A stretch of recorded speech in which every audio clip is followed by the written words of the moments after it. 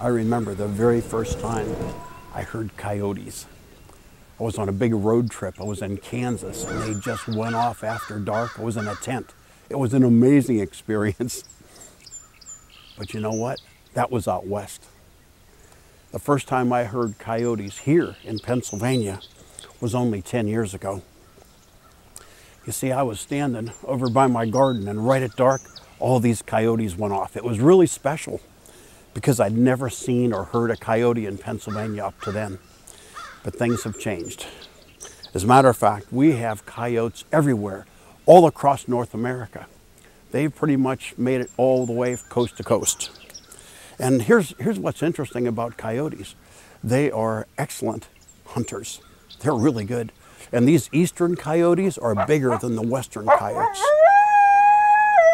And they do affect the deer population. And there's a lot of talk about that. Or are they going to ruin our deer population? Well, we didn't really know what the effect was going to be until just lately.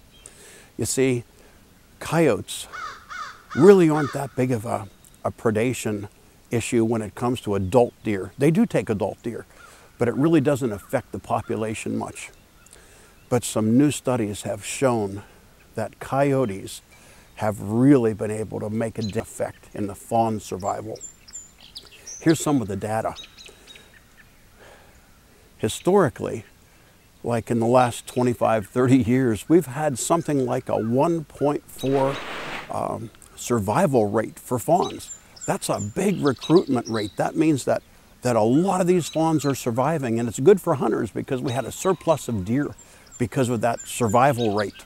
So here's some of the new data coming in.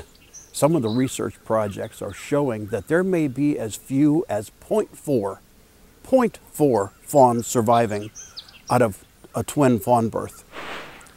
That's a whole new thing. As a matter of fact, if there's only 0.4 fawns surviving, that's going to change the dynamic of the whitetails we hunt.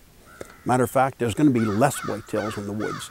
There was a recent study done by Steve Demarius, and he's out of University of Mississippi State, and Bob Zeglin out of Texas.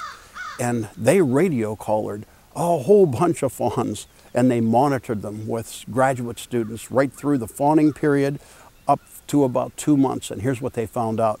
They found out that 62% of those radio collared fawns were taken by coyotes.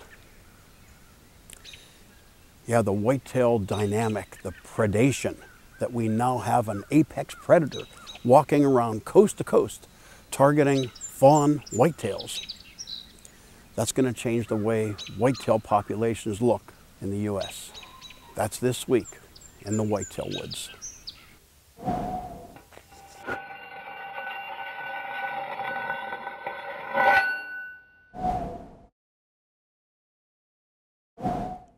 What's in your quiver?